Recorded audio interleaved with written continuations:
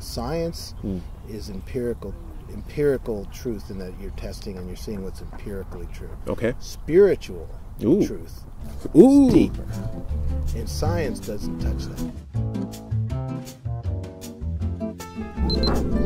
Perfectly honest with you. So I figured, let's make a hobby out of it and get a table and see if two people want to have a conversation in the meanwhile as well. Yeah, that's cool. Got this out of Walmart really cheap. Anyway. Talks are normally about anything that you want to bring up. Is there anything like really motivates you? Anything you strongly believe is true? Stuff like that. Well, anything interesting you saw? Something you've built your entire life around? Anything like that?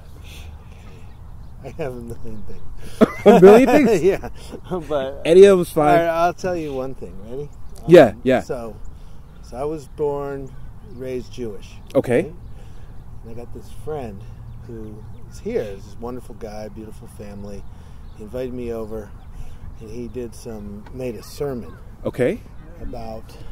Because he goes to temple, and this sounds heavy. I don't really go to temple that much anymore, but I love, the cultural history of it. What do you call it? Fellowship. Yeah, the fellowship, and just in terms of the religion itself, is just like rituals and things that bonds me to my parents and grandparents. Sure. And ancient peoples who are all gone. Sure. Okay. But as a human being, I feel that religion itself has kind of failed. Okay. Humans Whoa. Just totally failed. That's a great topic. I love that's. Can we talk about that for 5 minutes? Yeah. So my name's Ty. Okay. Like I said, I do these chats where I talk to people for 5 minutes about whatever they want to talk about. Religion has failed as a topic. What's your name? Rick. All right, religion has failed. What? I thought we were already going, so I can say it again. Go for it. Sorry, my bad. No, that's cool. No. So anyway, the idea as a topic is that very interesting to me that this good friend of mine who's very into Judaism. Yeah. Right. And in the Judaism is a monotheistic religion that believed that the Messiah was coming, of course. And then Christianity took that same base, that core, made 2.0, said the Messiah did come. Right. And then, Judaism has been going along kind of, for the most part, pretending or believing that maybe a Messiah will come. And saying it didn't come already. And in a crazy way, I feel that it's just failed human beings to look at things in that way. Okay. That there's an end point, that the Messiah will fix everything. Okay. That we have to fix everything. Is it your opinion that it's the responsibility of people to make up for, any shortcomings they see in their lives? Yeah. Fouls that they do with other people? It's not the religion? Yeah, the religions have ended up on balance separating us. I like the theoretical part that Christianity brought in of mercy into the equation. Sure. So I don't follow Judaism anymore. Okay. I feel like in a way, philosophically, I like Buddhism. Buddhism, cool. Yeah. Do you think the idea of the God claim and you believe in this to be a good person and all the weight that comes with certain terminologies like sin and salvation, all that stuff, just kind of muddies the water? Is that the opinion that I'm getting? Yeah. Well, here's the thing, and I'd love to see what you think. And I'll tell you also what made me think of it is this friend gave a sermon on crossing the Red Sea as a story, as a myth. And he said in part of his sermon that his daughter gave him this great idea that in a way it's a metaphor for growing old, and that he looked at his daughter and he thought, no more little teeny hand, a big hand. And that time is over forever. And so you've got to cross over this barrier to the new land, and that's a metaphor for all of us are trying to achieve. Okay. And what I thought, and this is what I'm going to throw back at you, is this idea: no more big hand holding a teeny hand. Isn't that what religion has been trying to do for us? We're the teeny hand, and we're imagining that there's a father holding us. Right. And I feel like no more teeny hand being held by a big hand is really over. You're saying like all the goals that can be achieved that religion touts as possible can be done without religion at all. Yeah. Is that in a sense, is this whole concept of God as a word. It really means all to me. Everything. Okay. All things. Does it have to be that? No, I think it's a nomenclature decision. But once you say it's separate from humans, then philosophically you're saying it's not all. It's not everything. All the words are flawed. Okay. They're all paradoxical. Okay. All the words are paradoxical, flawed. It's a big mess. How would you say then you accept the God claim? If someone said, like someone came to the table and said right now, I believe in a God. Well, I say I agree with you because I believe God is all. Oh, okay. Even if he was talking about a specific agent? Now, if he's specific from his agent from a holy book, I would say that is, not the way I see it. But I see that there is miracle by looking in your eyes. Oh, cool. Life. Yeah. You would say, not to put words in your mouth, I have faith in you as a person.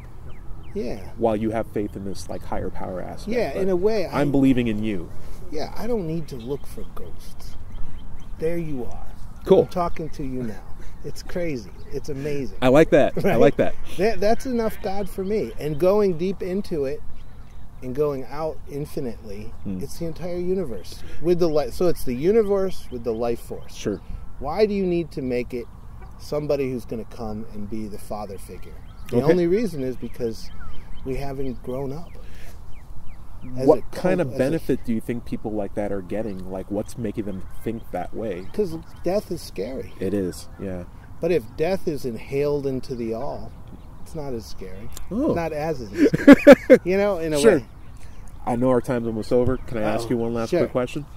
As far as trying to make a system to help you get to like true conclusions, like conclusions that comport with reality, would you say that your perspective is better than someone who's more dogmatic in their thinking and believes that a actual agent's controlling things, as far as coming to like a true conclusion? So if I'm honest with myself, what I mean by it's failed us is that I've felt like it's created more conflict. So personally, I feel that it's not as good to believe that way, unless that is a separate agent. Yeah. And I believe in a weird way it's not Judeo-Christianity or Muslim or anything, because once you're separate, then God is not all. Okay. And I believe monotheism is just a unified whole. Cool. So once you break it up, it falls apart. It goes, but it's a paradox. Yeah, I hear you. But so it's not bad for a 5-minute chat, right? Yeah. Hey, bro. What's your name again? I'm Ty. Ty. Yeah. Nice to meet you. And like I said, just a personal hobby. Just talk with whatever's on someone's mind for like 5 minutes. Bounce ideas back and forth. And for the record, outside. I'm giving you all rights. Do whatever you want. I don't care. Okay. It's interesting that he wrote me this email and he was trying to say how powerful the Torah is. Sure. And when he said no more big hand holding a little hand, he was talking about his daughter. But then I shot it back at him and I was like, you know what? That's the way I'm seeing it. And then he said something funny though, by the way. It's sort of like inhibiting growth, personal growth, by always thinking that there's this thing that's controlling or always more powerful or always more knowing. Yeah, especially if it's separate. Especially if it's a recreation of having a father. Being a father too. It's kind of an interesting, you start to realize that, the kid thinks that everything is known up there, but we don't know what's going on. Right. We're still learning. Yeah. Do you have kids? No, I don't have kids. Okay. Well, I mean, they're imaginary, so they take care of my wife in that capacity, at least. Okay, that's cool. I'm wondering, do you think like a scientific perspective is more advanced than like one where someone says, oh, I believe this because my agent made it? No, but it's interesting. I think that it's a totally different topic. Science is empirical truth in that you're testing and you're seeing what's empirically true. Okay. Spiritual truth is deeper. And science doesn't touch that. Which is better to use to come to a true conclusion? And that is a false question. Question as in, if I have something in reality and I want to know how it works and understand it. Science. Okay. Then why, in what spiritual. capacity is spiritual truth useful? Spiritual truth is looking inward in a way that, in some ways, you could use the scientific method if you tried, and some people claim they could, but I think that the spiritual truth, again, is words saying there's a magic beyond the empirical truth. And I use the word magic loosely, but there's things that science can't possibly know. It's only hubris to say that science is going to figure out what is the nature of life. When we reach something that we can't explain with testing, when I say science, I mean like testing, rigorous examination, maybe people who've been studying for years, technology, all that stuff thrown in. But when we reach a point when we can't explain something with science, are we better off coming to a claim using spiritual truth than saying, well, I don't know how it works, I'll wait until I have better evidence? I think the spiritual truth, this is... Can I reach a conclusion with spiritual truth that's valid and testable? In a deep way, the faith that I have, in a weird way, is that the answer is yes. Because at the core of all of it, there's something good. Okay. There's like this home goodness. How'd you figure that out? And for me, it's just a meditation thing. That I realize that it's just a full-on total goodness of the earth, all the plants, it's like all a personal the animals. feeling. It's a personal feeling, and somehow it's kind of like, and this is where I say the Buddhism and Hindu and stuff, just from yoga and meditation and mindfulness practices. Yeah, there seems like that there's a natural, obvious morality at the core. Okay. Yeah. Of just being human and just saying... Or living in a society with people where my actions have consequences on society and other people I work with. And also with animals. Yeah, and plants. absolutely. We don't want to hurt the whole planet. Would someone have to resort to a spiritual truth to come to like a conclusion on that? Couldn't they just say, hey, I'm a person, my actions can affect other people, and we want to live in a peaceful society because that's better than living in a society that's in chaos. Let's make some rules on what we agree as valuable between us and try to strive to objectively follow those rules as best as we can. Yeah, I think they could overlap. Okay. The only thing that's always careful is, what is the question? Is one better? What if the answer is they're both good? I guess I mean like one's definitely useful. Like we can all that's from like sciential truth. What's some of the achievements of spiritual truth? I would say that the basic concept that somebody like Nelson Mandela, the Dalai Lama, even when you go to specific people like Jesus and bringing mercy as a value to culture. Okay. So that is a great thing, that is bringing it to the culture. But I think, unfortunately, it has to be brought in a way that says, or you'll go to hell, or you go to heaven, and that's already splitting. Yeah. Everything's splitting. Yeah. So it's interesting. I don't know. It's a good question, but I think that a spiritual truth of morality is a reward in its own self, its own sake, so forth. Would you prefer that people use spiritual truths as part of a decision-making process when they don't have enough scientific proof to come to a I think that might be be something that can hold you over. I like the science and like the empirical thing, and thinking in terms of systems for problems in society. But I think the spiritual truth could, patch some holes where there's unknown. Like a gap. Yeah, it's a stopgap. Can I throw one last? Sure. Sorry, and I'm enjoying this talk. I really am. Sure. What would it take for you to be convinced that science actually does have a voice with regards to these empathetic levels that people connect with? That, in fact, these gaps that you're seeing do have a scientific answer to them. Is there anything that you would recognize and say, actually, maybe I don't need these spiritual truths. Maybe if science is testable and it's useful in a lot of capacities, it could also be used for these things as well. Is there anything that you would recognize that says, oh, maybe it's good enough in this area as well, and maybe I don't need to have two different truths? Maybe I can just stick with one really good one. I would say that at the core of non-spiritual scientific truth, it's very hard, if not impossible, to have a pure morality. Oh, okay. Because morality comes from something different. You know, you can twist it around and make it work, but if you're like a scientific truth and you're saying the question you ask determines the outcome. How can I make things best for me? Well, the best thing for me would be to steal all the wealth and make a wall around my area, and that's best for me. Oh. End of the scientific truth. Could I throw something out? If someone thought that the scientific truth was what's best for me, and they found that what's actually best for them is living in a society where other people respect their rights and everyone has a right to their own property, and that no one validates those rights, and to live in that society and maybe make some laws to keep everyone else protected in schools and stuff like that. I would rather live in that society than one where people, you know, shelter themselves, because that's way more vulnerable to attack. So let me be in this society where people are agreeing that I'll have my stuff, you have your stuff, but we won't take it, and we'll, you know, go to schools, we'll pay our bills, we'll pay our taxes, and we'll be generally good people, because that benefits me. And it benefits you too. So let's do that system instead. I could see that, especially in the Earth. But what's bothering me is just like the pinnacle of science during World War II ended up in millions murdered. Tons of science was behind a lot of the German thought system. Mm-hmm. And it collapsed religion and it collapsed spiritual truth.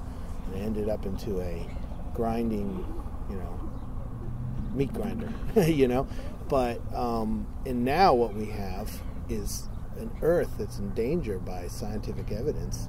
And science is, you know, preeminent, which made the United States powerful. And what are we doing? We're turning our back on the fact that we have to lower our CO2 output. And we have to take care of the planet as a whole, because we're part of the planet. So that scientific concept of the long term is not weighed in the scientific concept of the short term, what's best for one group or another. So science isn't jumping to like, okay, scientifically what's best for the long term, all the humans, not us, but our future generations, would be to cooperate and be nice. But science is used to make a laser that'll shoot very carefully right at your enemy. That's interesting. Would you say that the way that we determine like CO2 levels or like climate change or like pollution or overpopulation, were those not determined scientifically through testing? The whole climate like change, these long-term issues that you're referencing. Yes, they were. Were they not determined through scientific methods? They are, but they are. I guess the thing is that as a society, and maybe that's just we're young, the United States, as a leader in scientific benefit, like the technology we've invented and these visions that we have, is not turned into action.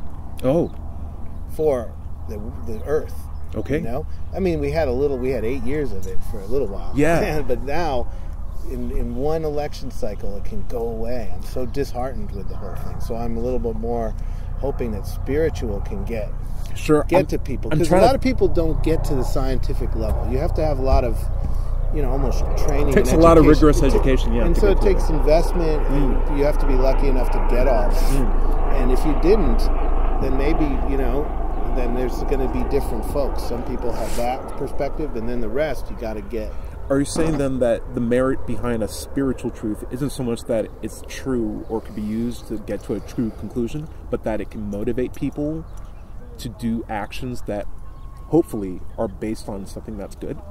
Yeah, I think so. I think maybe that's the way it is. Yeah, it's good. It's a good question, because it's at the core, I think that there's like a ground of goodness, and that's what I look at as like a common view with a lot of spiritual truths, quote unquote, is that really, really deep in there, you have this feeling of like, oh, wait a second, this is freaking amazing. What's really interesting is, though, at the beginning of the conversation, you had mentioned like religious has failed us. It seemed like people can utilize spiritual truths and twist them for bad, like separation of people, discrimination, segregation of classes based on, you know, caste that they're coming from. You believe in this God, you're going to hell. Guilt, sorts of things like that.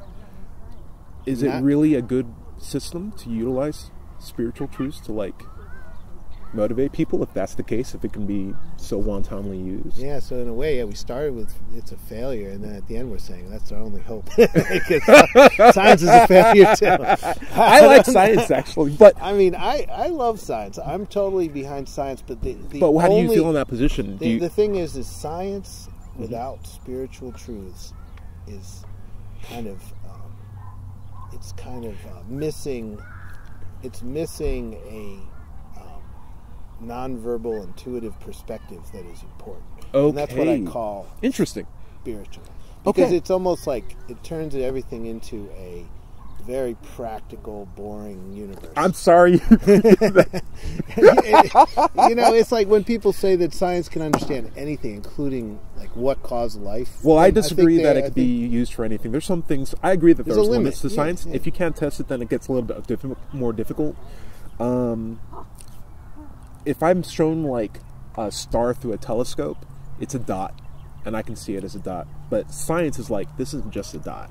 This is an entire galaxy, millions of light years away. Photons are traveling through space at the speed of light, literally the fastest thing anything can possibly travel. For a million years. And you're not just, and that one encapsulated dot is thousands of planets, thousands of stars, all orbiting around each other with things exploding, and it's just an open book of amazing things. And I guess it does take a while to like appreciate it, but it's way more interesting than anything I could possibly make up. Would you agree? I would agree with that. And that's one of the reasons why it's like, why do we need a ghost that looks like our dad? Yeah. It's already so maybe amazing. What we don't need one. Maybe what we need more is just really enthusiastic arbiters of science to maybe make it more palatable to the masses than maybe someone who's selling something that's not science that could possibly be used to divide people. Yeah, I mean, I think that the science... The one thing is like Ken Wilber. You know Ken Wilber? No, I don't know. He's somebody you need to read. Ken Wilber has this amazing thing on the idea that it's a false thing to say science versus religion. It's really good science and good religion. So these are weird words. It's bad science and bad religion. Okay. And so you need a good science and good religion. And then he goes on to define them philosophically. Okay. And then I'll look the those other up. one is Buddha's Brain. This guy writes called Buddha's Brain, Rick Hansen, and he talks about spiritual wisdom and neuroscience. Okay. And how they intertwine. Cool. It's really cool. So the combination of those two guys is the pinnacle of what I think. Okay. Because I just stole it from them. Anyway, good to talk. Good talking to you, Rick. Thanks for the conversation. I really enjoyed it. It's great. Good thing. You'll be on NPR. I'll be looking for it. Take it easy. All right, take it easy. All right, good chat with Rick. And time to go home because it's cold.